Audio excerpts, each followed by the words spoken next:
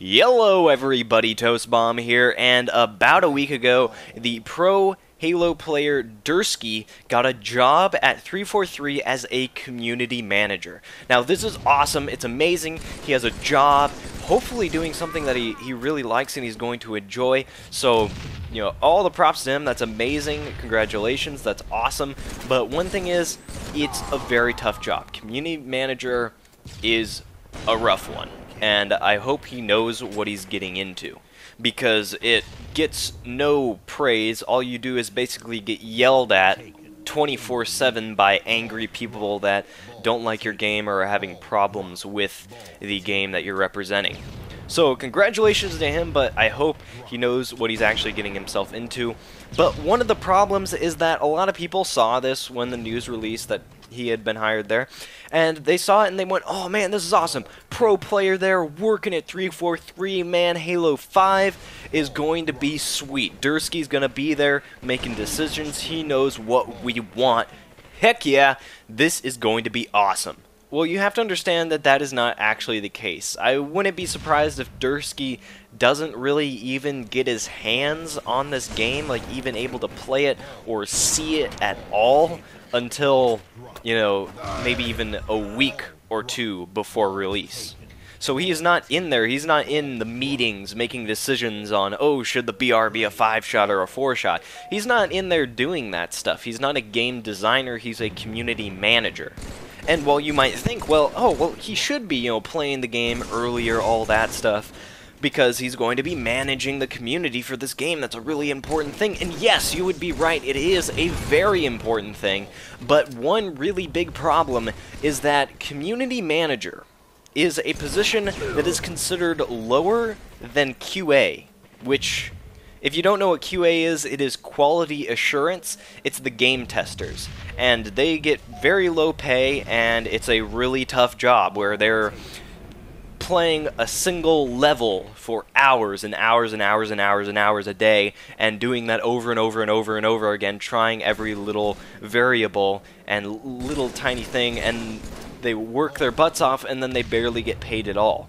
So community manager is actually considered a lot of times lower than QA, and a lot of the reason for this is that the skill set required for this job is people skills, which isn't a very easily quantifiable skill like some of the other jobs are. Like, say, you know, you have a programmer, and the programmer's a really good programmer, and he's finding out all these really efficient, quick solutions to ideas really quickly, and it's making the game awesome, and it's improving the game. You can see it, visually see the game improving, and that's awesome. You're like, oh man, dude, that programmer's great, he's doing all this awesome stuff. Or similarly, you have an artist, and the artist is making really, really cool stuff, and it's making the game look better, which is improving the experience, making the game as a whole better. And you can visually see that happen, and the changes to the game that are being made are very direct. And while the community manager can change the game by keeping the community together and making it a really open and fun place for new people and helping people who are having problems, all that stuff, just making it an easier time for everyone playing the game, while that does matter a lot to the end user, you don't see that in the physical game. You don't see the changes that are made right away, and a lot of those things, a lot of those changes are made post-launch.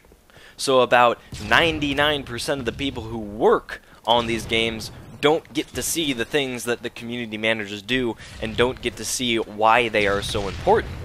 So as a result, they're considered lower than QA, and this is generally speaking. I could be completely wrong the way 343 is run, but I'm just going off of what the more traditional style of how a game company runs. I'm assuming 343, owned by Microsoft, big business company, they're probably going to run this thing very traditional, and likely the community managers are in very similar positions as you'd see in some other game company. Now, there are places where, you know, this strays, and people are starting to realize community managers are really important as games start to move from less of a just a boxed thing, here you go, and more of a service with updates, and the game evolves over time.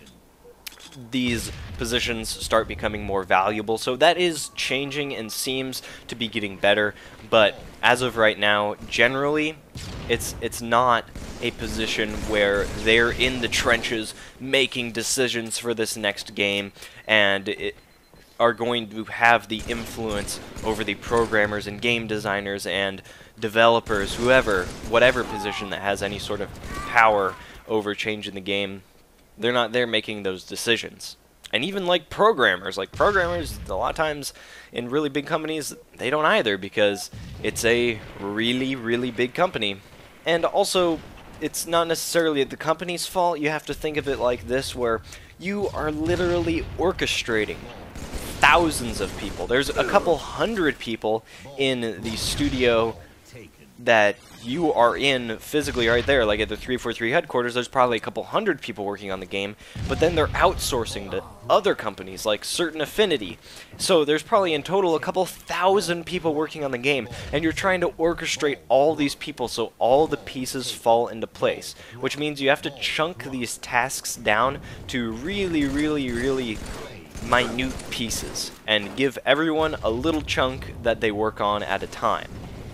And because it's all spread out across this huge amount of people, you can't have a very free-form development cycle where midway through you just feel like, oh, we're just going to completely change the direction of the game.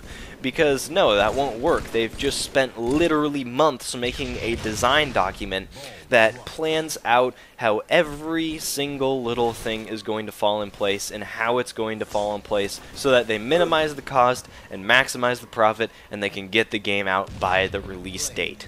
So it's not necessarily their fault that not everyone gets a say in how they think the game should be run, and it's only kind of up to some of the more higher up people, at least traditionally in a game studio, because they just have to orchestrate all these people.